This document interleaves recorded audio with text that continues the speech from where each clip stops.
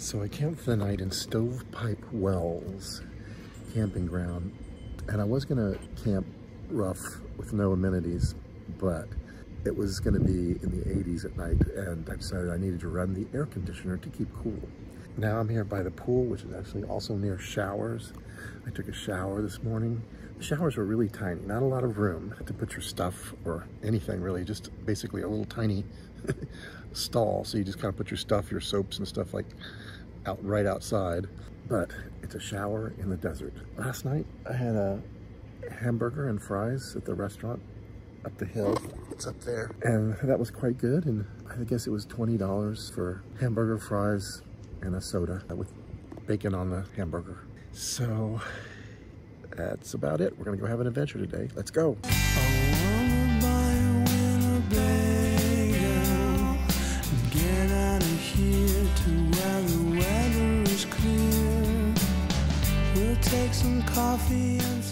So the Devil's Cornfield is just a few miles, maybe 2-3 miles from Stovepipe Wells going towards Furnace Creek. And it's not really a major stop or anything. It's just like you can pull off on the road a little bit. There's a sign and you can take a picture of it. It's not a big major attraction, but the plants are very cool looking, these little bushes. So anyway, I took some pictures for you. Devil's Cornfield, seeking to capitalize on the mystique of Death Valley. Early promoters attached dubious names like Devil's Cornfield to its strange and unusual features. Thought to resemble bundled corn left to dry in rows at harvest time, the root system of the arrowweed binds the soil around each plant. Arrowweed does well in soils that are only slightly salty and is an indicator of a shallow water table. As the name suggests, Native Americans used the ridged stems of the arrowweed as arrow shafts. The Devil's Cornfield, a bit sensationalized for the tourists.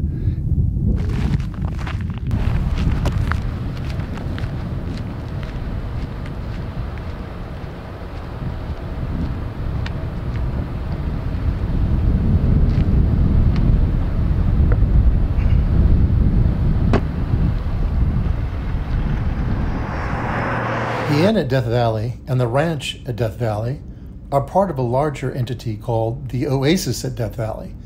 And there actually is a real oasis here in the Furnace Creek area, as every day 80,000 gallons of spring water rises to the surface of the desert.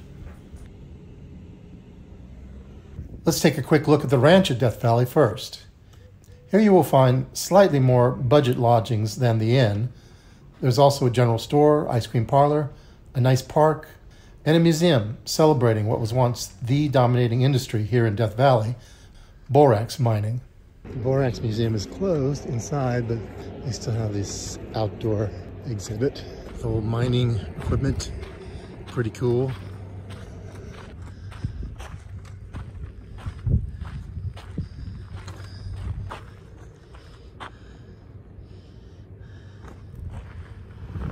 The palm trees are not native to this area, so they have to be really careful with certain plants that aren't native to this area that kind of muck up the ecosystem.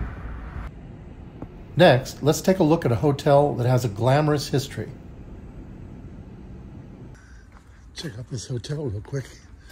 You can drive up there when you're dropping off your bags. But this is a tunnel. Here, it's an old mining tunnel that goes to the elevator. Kind of cool, right? That's the way you enter the hotel.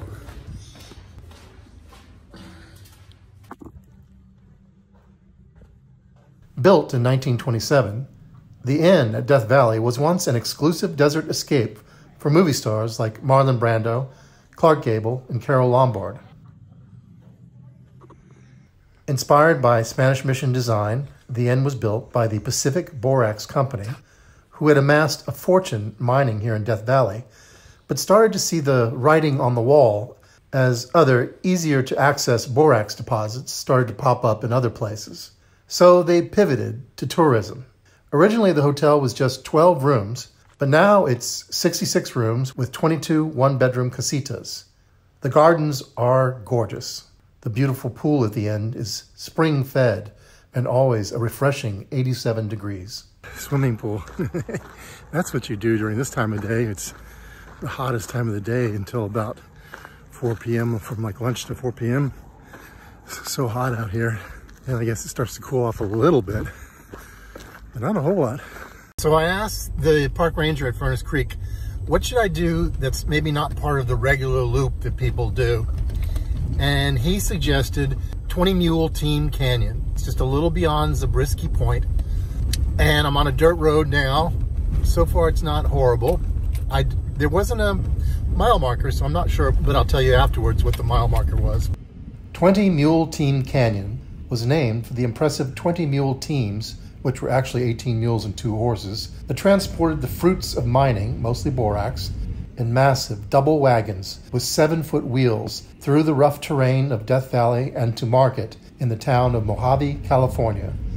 Hopefully no one is coming my way. There are places like here where you could pass, but other places where there's not enough room for 2 vehicles. This method of hauling was used for about 6 years, from 1883 to 1889. But it made quite an impression on the American psyche. 20 Mule Team became a brand.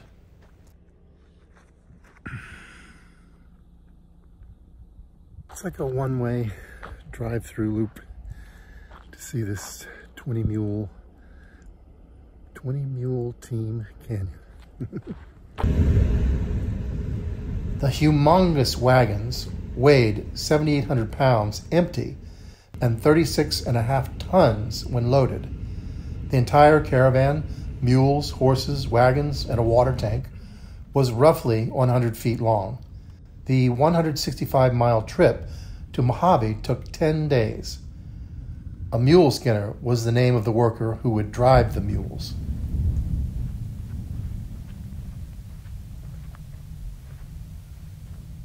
This area was also the setting for a famous Star Wars moment, when C-3PO and R2-D2 are heading to the stronghold of Jabba the Hutt at the beginning of Return of the Jedi. Golden Canyon, which is one place I did not get to, was where the Jawas lived. Apparently, park rangers' children were recruited to play Jawas.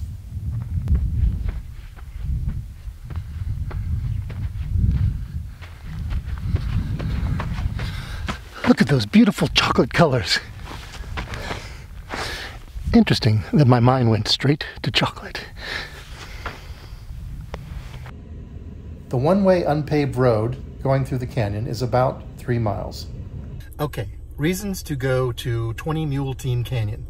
Number 1, it looks an awful lot like another planet, like planet Zizamek. As a matter of fact, that's the one that I think it's most closely aligned with. Secondly, you'll probably have the place to yourself, as I did. I didn't see another living soul. Thirdly, the unpaved road is pretty smooth. I thought it was a pretty good experience on the unpaved road. And fourthly, most importantly, you get to see chocolate rocks. How cool is that?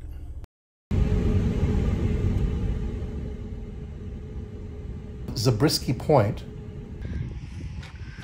While the view from Zabriskie Point delights everyone, adventurous hikers may also want to explore the maze of badland canyons below.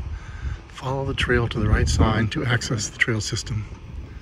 The badlands of Zabriskie Point were once a lake bed which eroded over time to make these wrinkly, chocolatey hills. The dark areas on top of some of the hills is lava from an ancient volcanic event. The attraction is named in honor of Christian Zabriskie, a man who became vice president and general manager of the Pacific Coast Borax Company and devoted his entire 36-year career to mining.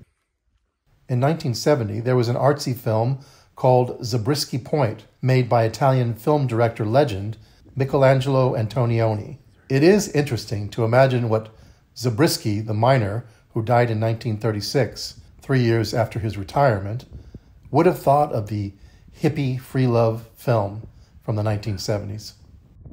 It's a pretty short, easy hike to the top of this lookout point to look at the Badlands.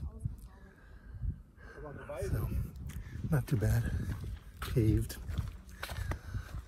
Parking lot paved. And of course there are other trails that you could take if you wanted to go out on a day that's not so hot.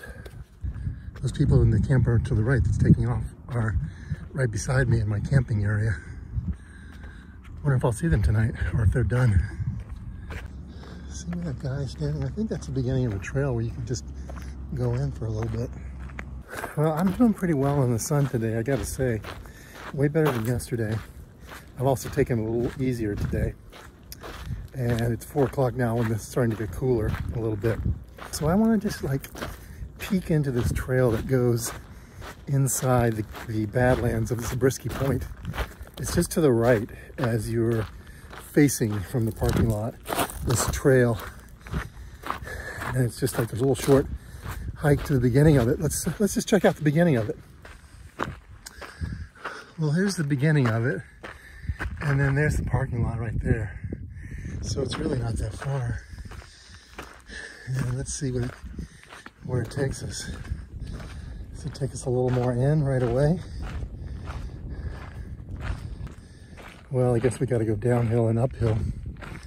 Well, let's just round that corner there before we turn around. There's a lookout point up there. I almost slipped. Be careful. It is loose gravel, so you could end up getting a bad abrasion on your butt.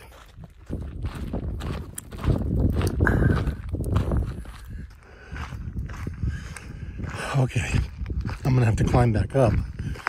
Do I want to go any further than this?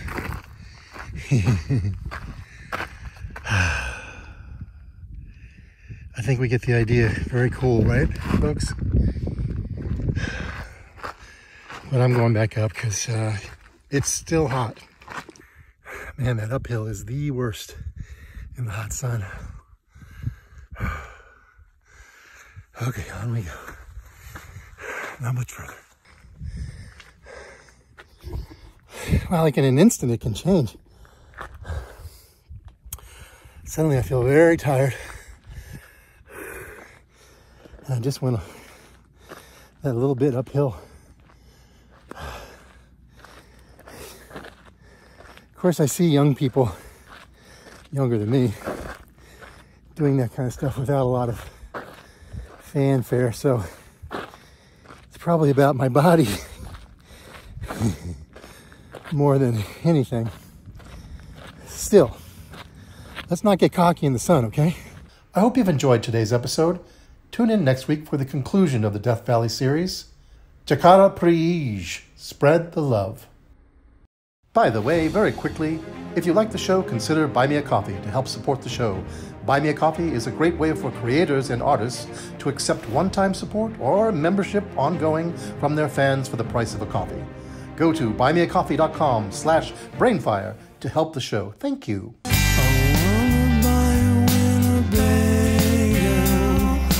Get out of here to where the weather is clear. We'll take some coffee and some bacon.